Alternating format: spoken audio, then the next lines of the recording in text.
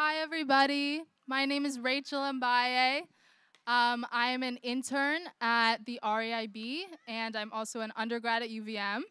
And I'm here to introduce our Youth Poetry Contest finalists. So, yeah. So we had a lot of submissions over these past few weeks, and we have 4 of our finalists here today. So first performing, we have Mateo Baker. So give it up for Mateo Baker.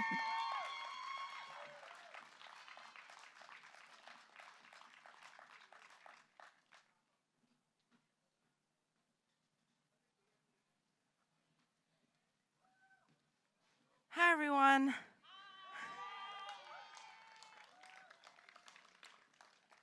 Yeah, so my name is Mateo Baker. I use he, him, or they, them pronouns.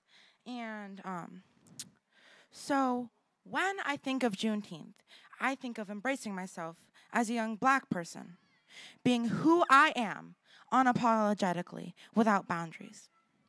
This poem is a reflection of how I can hold so many different identities and narratives. And while I will always be a part of them, at the end of the day, I am still me. And my poem is titled Me. When people ask me what race I am, I say I'm love. Two people came together because of a deep love. When people stare at my brown skin, I say I'm me, an individual who can be anything they want. Society will not decide who I become. When people touch my hair, I say there's so much more to me than my beautiful crown. You treat me like an alien, but I'm still a person here that's grounded on this planet. When people mistake me with the black boy next to me who looks nothing like me, I say I'm different than everyone else, and I'll always be different. So are you. When people walk up to me and start speaking a language they think I know, I say stop assuming who you think I am. Don't categorize me. You will never be able to understand my rich history filled with years of blood, sweat, and tears, but also filled with joy and kindness and an everlasting love. If you want to know who or what I am, I'll tell you. I am a love, a beautiful, non-ordinary love. I am a rainbow, so many different amazing colors. But most importantly, I am me. Thank you.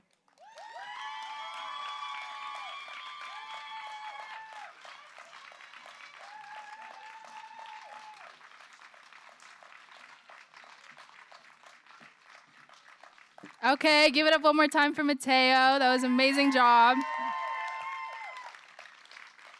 All right, up next, we have Jaden Gomez. So give it up for Jaden Gomez.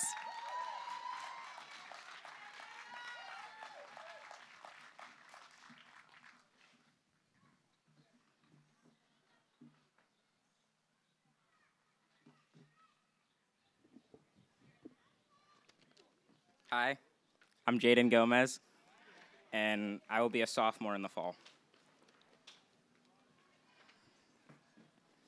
Freedom is not free, they say. But what you telling us about freedom? We were sentenced from the day we were born, condemned to a life of judgment, locked up and locked down by the inequities of an unjust system. But we, this generation, is not the generation of long ago. Today, we celebrate their emancipation, but reimagine our liberation. No more slavery of the mind. We know our true history. No, not just 1619. Our history began long before we were stolen from our homeland. We built the pyramids. No more slavery of the body. We've learned to love the skin we're in, the natural beauty within. Coffee, cocoa, caramel, cream. No more slavery of the soul. We know our true value. America would not exist without black people. Pay us our worth. Today, we celebrate the ancestors, their emancipation, but today, we also reimagine our future and our liberation. Curtis Scott King said, "Struggle is a never-ending process. Freedom is never really won. You earn it and win it in every generation." There is nothing that we will face today that is as dreadful as the atrocities they endured. Those who came before us persevered and overcame, and now our generation must reimagine our liberation. Freedom is not free, they say. So what is the cost for us, the descendants of the slaves you could not kill? Our minds, our bodies, our souls, now we will reap the benefits of their sacrifice. They have paid the price for our full victory. They have ransomed our futures with the currency of their bodies. They have redeemed our humanity. And today, we celebrate them. But let us make it clear to those who seek to subjugate us. Today, Juneteenth, we simply pause and acknowledge the triumphs of our ancestors, but we have not been distracted from the journey towards our complete liberation.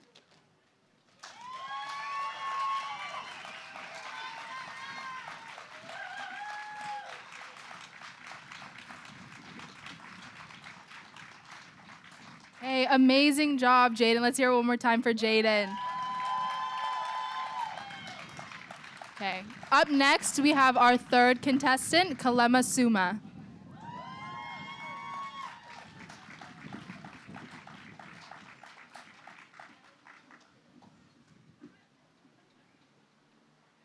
Hello, everyone. Welcome. My name is Kalema Suma. I'm a rising senior at Burlington High School, and it's an honor and a pleasure to share my voice with everyone here today. As I hope you all know, today is Juneteenth, and up until this year, not many people, places, or organizations recognized Juneteenth as a holiday. And even though most people have open access to the internet, a question I get quite often is, what is Juneteenth, Freedom, Jubilee, or Liberation Day? Now, I really don't mind getting this question. I'm happy to answer, so please ask away. I'm proud to say that Juneteenth just so happens to be one of my favorite holidays during one of my favorite times of year, despite the little rain that we're getting right now. But it can be really difficult answering this question, and sometimes strange, because I know that I have hundreds of answers, and they are rarely permanent. You see, Juneteenth means an infinite amount of things to millions of people. I swear you could ask me this for the meaning every day until Juneteenth 2022, and I could give you 365 answers that all ring true. But if you would like to get into technical terms as to why we celebrate today instead of tomorrow or yesterday, you should know that 156 years ago, General Order Number 3, carried by the Major General Gordon Granger, was delivered to the headquarters districts of Texas, and in General Order Number 3, President Abraham Lincoln's 2.5-year-old Emancipation Proclamation was transcribed. And for the first time, the Black people of Texas tasted freedom. And when 1866 rolled around, they were ready to revisit their liberation. We're ready to commemorate every day they spent outside of chains. So is today a celebration? Of course it is. There's music and dance, delicious food, and a wonderful variety of performances where we uplift Black and brown voices. But it's also a day of recognition and remembrance. Today, we recognize how far we've come from that first taste of freedom, from the Virginia slave codes, from segregated counties and colored water fountains. We see every brother, sister, and sibling we've lost to be here, and we celebrate what they could have been. And we realize how much farther we have to go before we can rest. Today, we remember every sunset dinner table conversation every parent of a Black child has to have to let their children know that the world doesn't treat us the same, that we can't always be ourselves, because sometimes our expression is mistaken as violence, as a threat, as a challenge. We remember every person who was simply existing in their Blackness and was somehow deemed too dangerous. For me, Juneteenth represents everywhere I've been and everywhere I'm going. Juneteenth is every twist and kink in my curly crown that I used to wish would just fall straight, and how I learned how to code switch before I could multiply.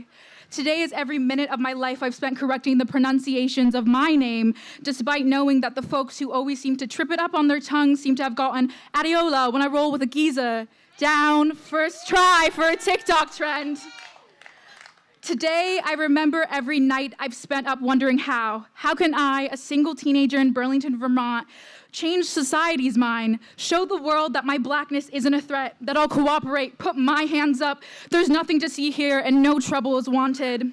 And how, despite my racing mind and infinite well of thoughts, sunshine comes peeking through my window, and here comes that crack of dawn kissing my skin, reminding me that I'm still here, we're still here, and that is a victory in its own right. Some days, I need to remind myself that I can't change the world with the snap of my fingers, That would be nice though, wouldn't it? Or even just a time machine would be quite hopeful so I could go back to June 19th, 1865 and make sure General Order Number 3 was followed to the T. Or at least warn my people that this isn't the end, that even in 2021, we're still fighting. But what is blackness if not resilient? Our world has been through everything and anything, and I can name more than one time we were almost erased. But here comes the 19th of June again to remind me that we've made it. Another year, another trip around the sun, through blood, sweat, and tears, we're still here. Juneteenth is the way the sun's rays hit the light in my eyes and they glisten like honey in the summertime, defining every hue, shade and tint of brown glowing from within. And how when those same rays hit my skin, it begins to sparkle like the stars lighting my path through the night, reminding me that it's nice to be kissed by the sun and that my black is beautiful. Because Juneteenth is our triumph and victory. Juneteenth is every word that's left Sojourner Truth's lips, ringing loud and clear with her demand for freedom. Juneteenth is every callus on Harriet Tubman's feet and every scar on Frederick Douglass's body. It's the jail cells of Martin Luther King Jr., Malcolm X, Nelson Mandela, and Annie Lee Cooper. It's Claudette Colvin. She was only 15, 2 years younger than me, when she refused to give up her bus seat 9 months before Rosa Parks. It's Ruby Bridges taking her first steps into William Frantz Elementary School, paving the way for students like me. It's Coretta Scott King taking the helm of the March for Freedom after MLK's death. May he rest in peace. It's the grieving mothers, fathers, and siblings of every unplanned martyr. Juneteenth is every time I don't bother correcting my tone so I don't become the angry black girl. Every time I stop myself from using my white people voice, and every time I leave my house with my curls out. And every time I tell someone, no, you can't touch my hair. And every time I leave my house, and every person who has ever asked if Kelly would be an appropriate name, it isn't today, it isn't tomorrow, and it will never be. Juneteenth is every breath and step I take. Juneteenth is the ring of freedom in my ears that will never go quiet until the day I die, because I cannot rest until every day is Juneteenth, until I know that General Order Number 3 was followed to the T. So please enjoy Juneteenth, have some food, sing, dance, because today is our day of peace, of rest, of soul, and celebration before we rise and fight another day. Thank you.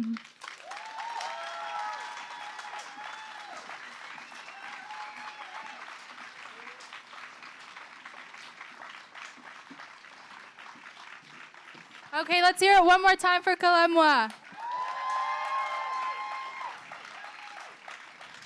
All right, now we've reached our fourth and our last contestant, so let's hear it for Nala Meyer.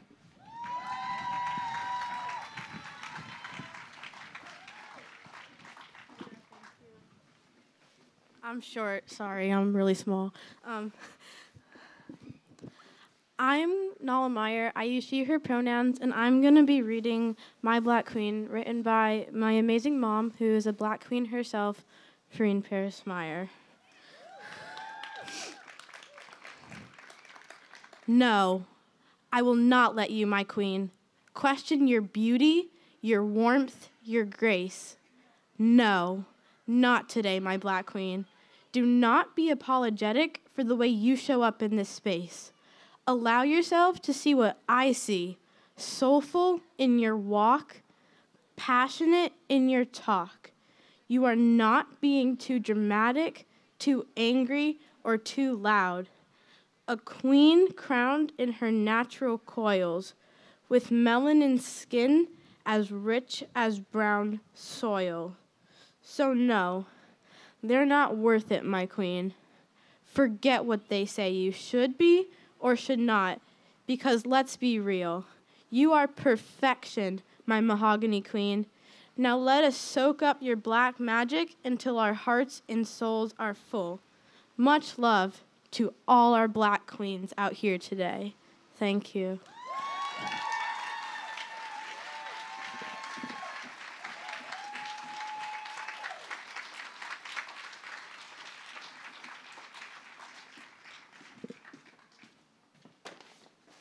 All right, let's hear it one more time for Nala. Amazing job. Okay, so now I'm going to invite all of our contestants back up to the stage. And let's hear it one more time for all of them.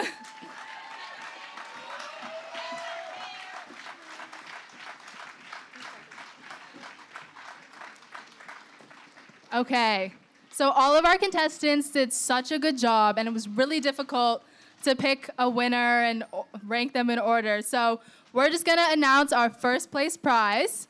So can I have a drum roll? Okay, first place goes to Kalema Suma. Good job.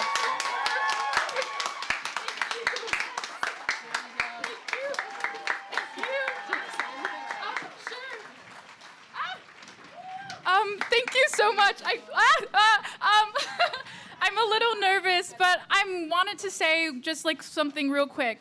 I'm really impressed by all the people that came today, and I'm very thankful for everybody who did. But just a reminder to keep coming. Juneteenth is one day that we have out of the 365. And after today, we need to keep celebrating and uplifting every single BIPOC person in Vermont and around the world, and keep protecting them, because every single life matters, including those of BIPOC. So thank you. Hey, thank you, Kalema, and thank you all contestants for participating and for sharing your pieces with us. We hope you guys all have a happy Juneteenth. So. Thank you so much.